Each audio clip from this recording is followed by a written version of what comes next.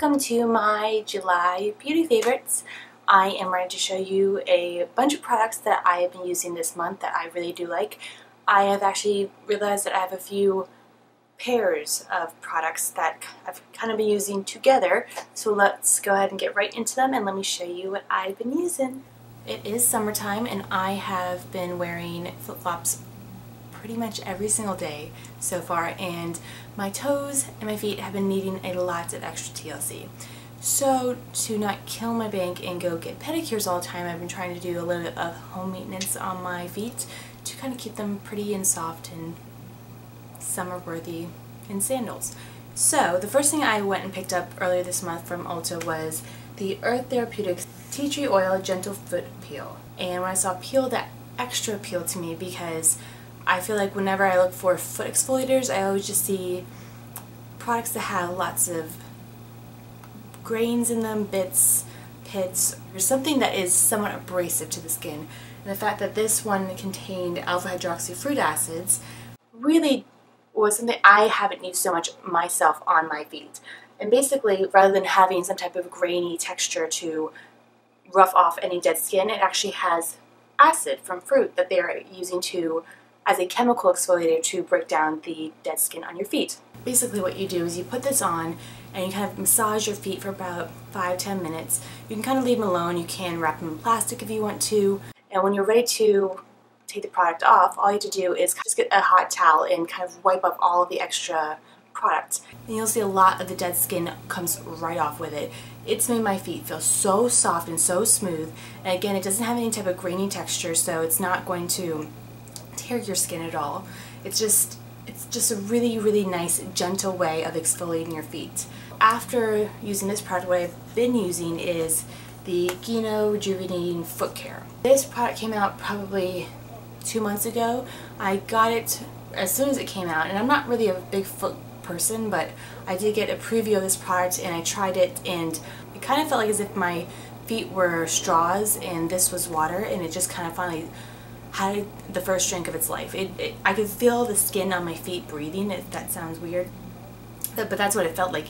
It just felt like my skin was on my feet was just like happy. I just can't explain it exactly. It didn't have any type of tingling feeling, but I could feel that my feet were hydrated.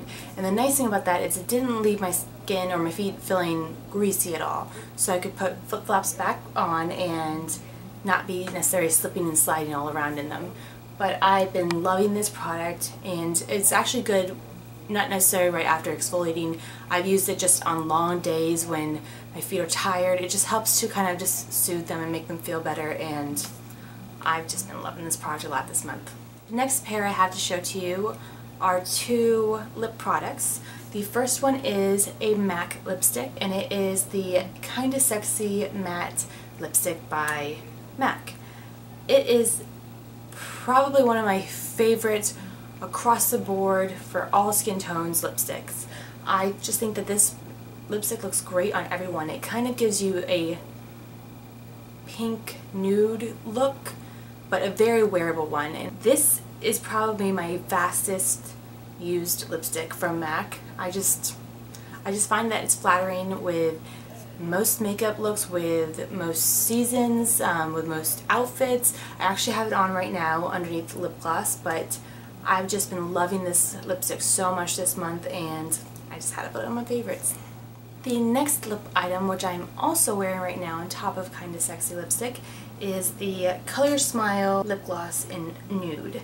I have been hearing so much about this lip gloss for the past few months, and I finally got to have it, and I'm so excited I got it. I got this with another color as well, but this has definitely been my favorite. It just pairs so well with the Kinda Sexy lipstick, but I've used this a lot on its own as well. And the super exciting part about this lip gloss is the fact that it has a mirror on it. So if you're out anywhere and you don't have a mirror, you have one now on this lip gloss. Even more exciting than that is once you twist off the top, there's a light inside. It is amazing because if you're out anywhere, you don't have a mirror, you don't have a light, when you go and look in the mirror to see where your lips are, it's like a spotlight on your lips, so you cannot go wrong. You just put it right onto your lips, and it's It's perfect. Anyone who goes out at night, anyone who has a job where you can't necessarily get to a mirror, anyone who just lives life, I guess, should have something kind of like this. There's so many different colors that this company makes, but I have been loving it. I love that it has everything just built in. So this combo has definitely been my favorite lip combo of July. The last pair I have to show you today, a set that I've been using on my cheeks this month. And I'll show you the bronzer first. It is the Kevyn Aucoin Sculpting Powder in medium. Unlike Benefit's Hoola Bronzer or NARS's Laguna Bronzer, how a lot of people use those for bronzers and contouring powders, this is strictly a contouring powder. You do not want to bronze with it. It is a very kind of brown-gray color, which is perfect for contouring. I've been loving it. I've been using it pretty much every single day, either making my contour look really strong and prominent or just being very soft. But I am wearing it today on my cheekbones, a little bit right here. Something I would recommend to anyone who's looking for a little bit more contour in their makeup look. It is a definite staple in my makeup bag, and it's something I would definitely purchase again. The last part of my cheek pair, as well as the last product that I have for my favorites, is my Laura Mercier Lush Nectarine Blush. This has been something I've been using all month as well. I've been pairing it with the Kevyn Aucoin Sculpting Powder.